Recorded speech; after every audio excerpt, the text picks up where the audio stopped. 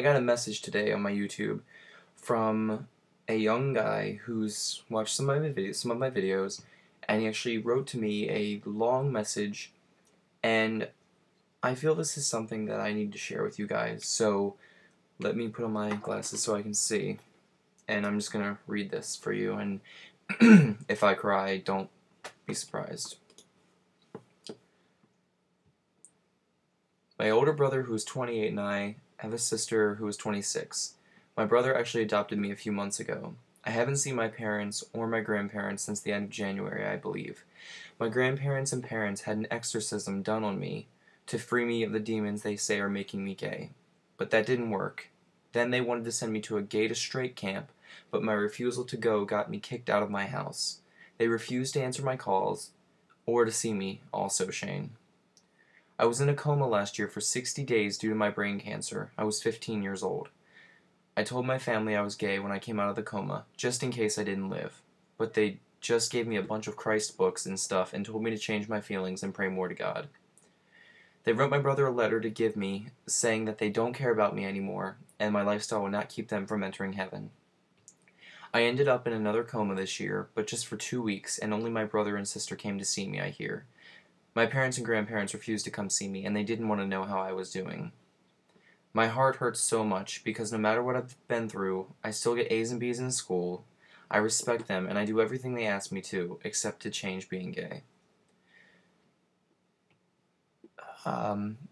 His sister knows his story and has helped me to feel better about myself, but sometimes I feel like I don't deserve life because I lost my family because of me being gay, and the only way to change that is not to be alive.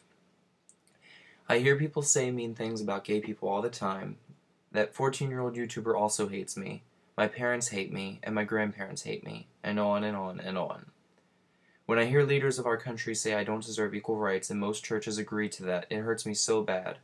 I have a lot on my plate, and I accept every single bad thing that happens to me. Maybe because I'm gay, I don't know. But the pastor from my church, the one who performed the exorcism on me, says that God is mad at me, and he will punish me until I become straight.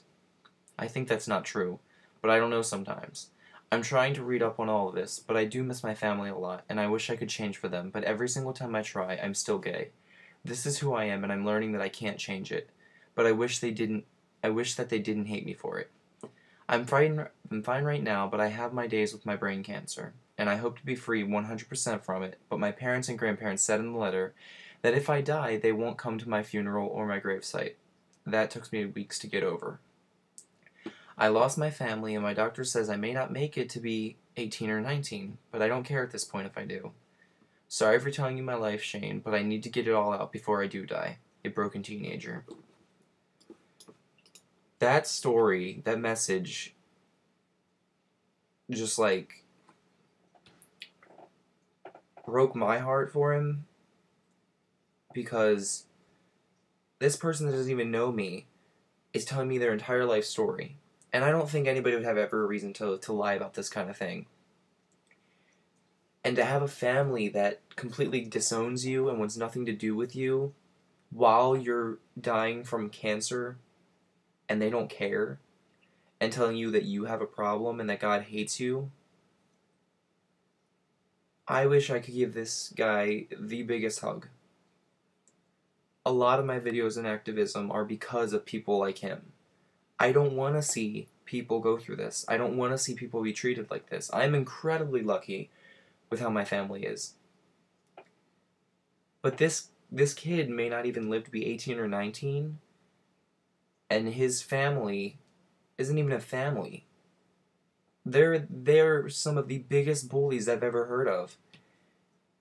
And it's just sickening to know that because somebody loves somebody that someone doesn't understand can make them hate their son, can make them hate their grandson, can make them hate their friend.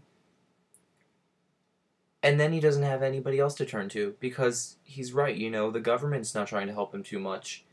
But thank God for his older brother and sister. Like, thank God he has somebody. And this message just, it really gives you a reality check. Please be thankful for what you have.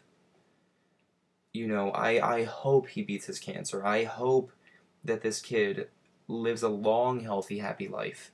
I don't want to see somebody be so upset. You know,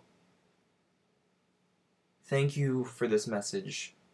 You know who you are, and you know, if I have anything to do about it, you know, soon enough things are gonna change. You know, we all gotta try, but you have a lot of love for you, and I really hope things get better for you. And I'll say a prayer for you, and I love you. So, I anybody watching this, realize we have a lot to be thankful for, and somebody going through all of this and still able to be staying happy in life, that takes a true person, and I respect them. And I will pray for that family because they need the help, not him.